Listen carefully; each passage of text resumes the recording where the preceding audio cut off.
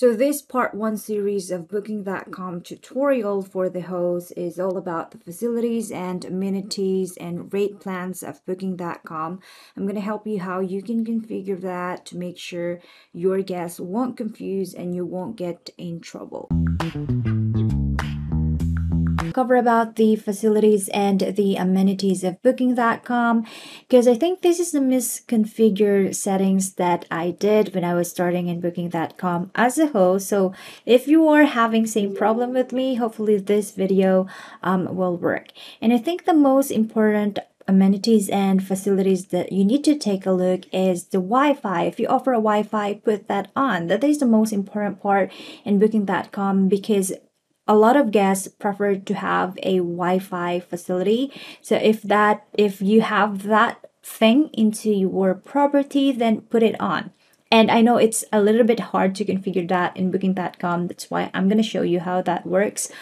For the private parking as well, for the parking, I'm going to show you how you can configure it, and for the swimming pool facilities, and for the non-smoking area. If your property doesn't have an area where they can smoke, then place this warning in here if you don't want to get in trouble. So I would assume that you already have a booking.com account in here or a listing. If you don't know how to create a listing in booking.com, you can check my link description below for the tutorial. So I'm going to jump into the admin section in here, and yeah, I'm going to also let you know how you can change the number of bedroom into your property in case you accidentally put the wrong bedroom number, because one of our viewers asked me how to do that, so I'm going to insert that in this video. So to change the number of bedroom into your listing, go into the property section and go to the property layout. So on the property layout, click that edit section in there,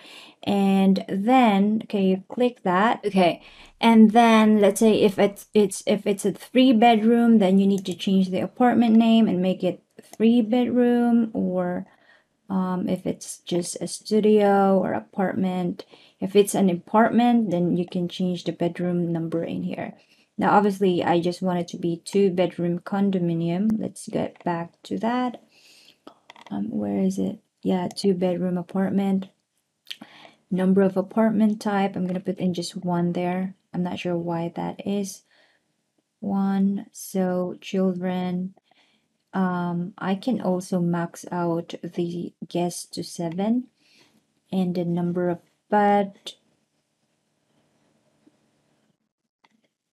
Okay, and living room 1. Yeah, I can put that way. And then in here, we'll jump in with the amenities, okay? Because for the Wi-Fi, again, if you offer a Wi-Fi into your booking.com, I'm going to replace that to 6. I'm not comfortable of putting 7 in here. Let's just make it 6. Yeah, let's make it 6. So yeah, to go in to access the amenities area, go into the policies. Let's start first with the Wi-Fi, because a lot of people misconfigure it. They didn't put a Wi-Fi into their property even though they already have a Wi-Fi. So just go into the property and the policies section, scroll down, and there should be an option in here called internet and parking. So you click that edit there, and then if it's a free one or paid one, you can put that there. And for the parking info, click the facilities and services. You can actually put in 2 types of parking. So I'm gonna search control. So yeah, control F for the parking. Is parking available into the guest? You see, I set it into yes, and then I have a parking one, which is, I'm gonna put in paid street parking. So it's a street parking. Actually, there's also an indoor parking. Yeah, we'll put it 300 pesos. Yeah. And then I'm gonna add another parking too, which is in indoor parking. on site, and then it's required a reservation. Yes, it's a paid parking. And then another parking, public parking outside premise, outside the guard house. It's an outdoor parking, it's an offsite, it's public, it's not required. No, I'm gonna put in all no in there and then hit save. So we have that, and there should be two different types of parking there. Okay, and for the swimming pool and the non-smoking rooms thing, you can go in to the, and then you can also put in a lot of like fill in. The more things that you can fill in into the property section and to the facilities and into the amenities section, the better, so you can improve your page score. um for the swimming pool, again, I set up a yes in there. It's, you can put in, this is a free one. We offer free for our guests. And for the non-smoking, you can search in smoke here. So free smoking area, it should be a no. Designated smoking area, yes, and saved. Okay, so we'll cover about how you can manipulate the pricing details of your booking.com. Okay, I would assume that you already have a listing on booking.com. If you don't know how to get started, I have a tutorial how to create your first listing in booking.com as a host. You just check my link description below for reference. So yeah, back to the tutorial. I would assume that you already have a listing in here, and maybe you don't know how you can configure this. So yeah, you just need to jump into the backend area of your booking or booking portal under the admin.booking.com, and then you go into the calendar section. And by the way, we'll cover about the rate plans later, but I'll just show you, I just want to show you how you can manipulate this stuff in here. Okay, so we're currently in the monthly view, but it's a little bit confusing for, like, for me, just own perspective. It's so confusing for me to edit it in the monthly view. So let's jump into the list view. Okay, so currently, so let's take a look in here. So currently we have three rate plans. We have a standard rate, we have a non-refundable rate, and a weekly rate. If you are confused with this stuff, in this stuff, we'll cover that later. Now, if you want to manipulate the pricing of your rate, you can just click in this part here called edit. Okay, and currently I have set up, like, if it's 4 guests, you can also come up with a maximum base capacity, by the way, but I would just prefer 5. When you said base capacity, this is like the base price that they can see in here, the default price that they can choose. So I'll just prefer 5 guests in here. And this is so important, guys, because when you try to set up the pricing as a currency, I'm not sure why this is happening in booking.com, but when I tried to set that up as a pricing discount, as a currency discount, it gives me this weird error. I'll show you. Let me save that. Okay. Now, if I preview this one in here, it's a little bit off. Like the pricing, I really don't like the pricing. Like, I see sometimes it's 400 pesos, which is around $4. So I really recommend, guys, to avoid using the currency, what do you call that, currency discount. Yeah, it happens to me I'm not sure, it's not reflecting right now because it takes time to generate in booking.com, but you will see some weird problems, like weird pricing, like maybe the pricing is too low if you set up into a currency. That is based on my experience. So I would recommend to just set up a percentage discount instead of a currency discount. So we'll jump in here. I'm going to make that one for the free guests, just 2%, and these are 5%, or maybe just 4%. Okay. Now for weekly rate, non-refundable, actually I'm going to remove that non-refundable rate plan later.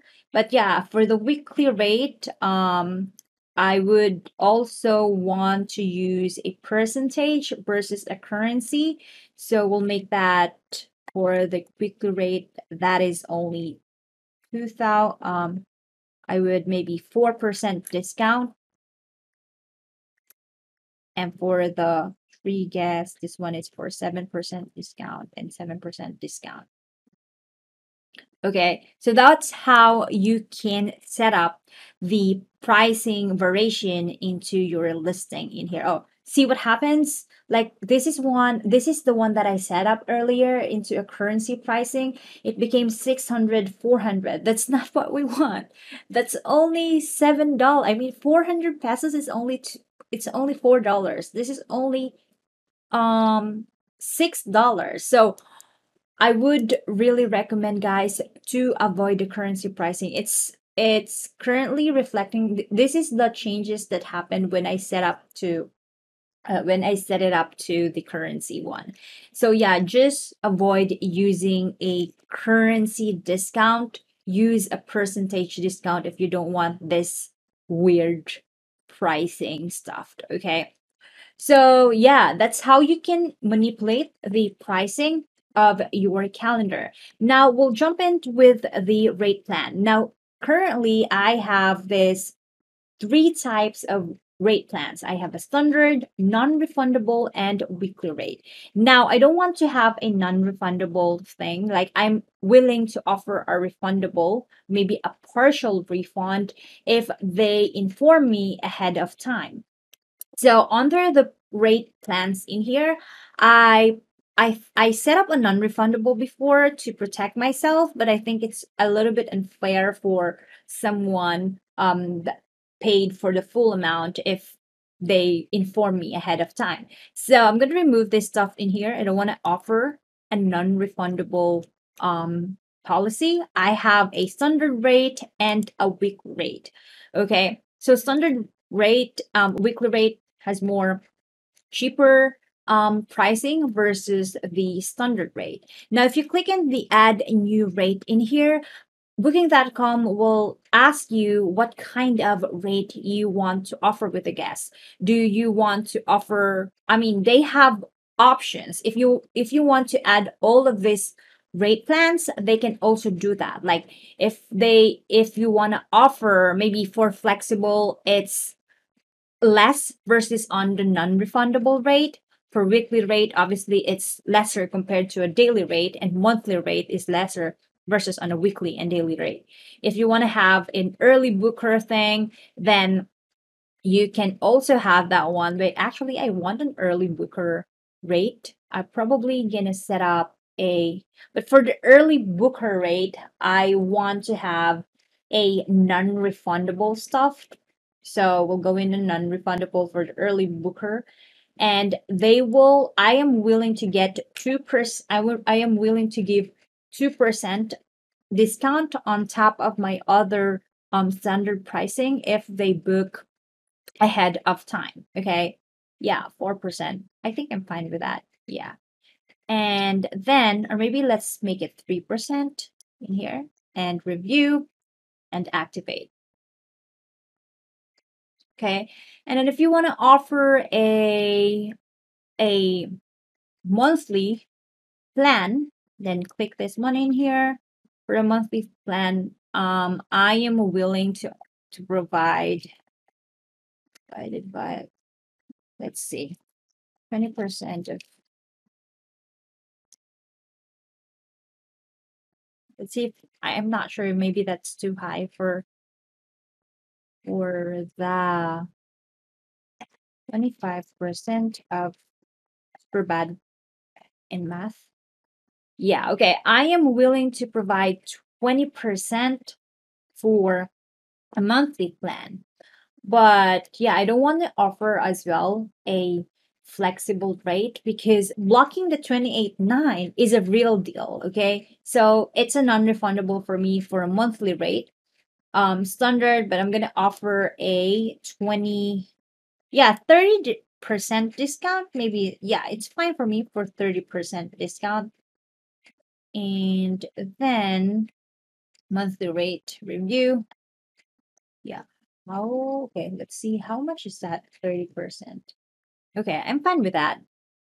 So I have four types of rate plans. The standard rate, which is applicable for daily rental, weekly rate, early bird if they check in maybe 15 days earlier, monthly rate, which has the highest discount so far. Yeah, so it's already updated. I mean, this $404 happens because of I did the custom rate one. I mean the currency discount. So avoid using that if you don't want to get in trouble.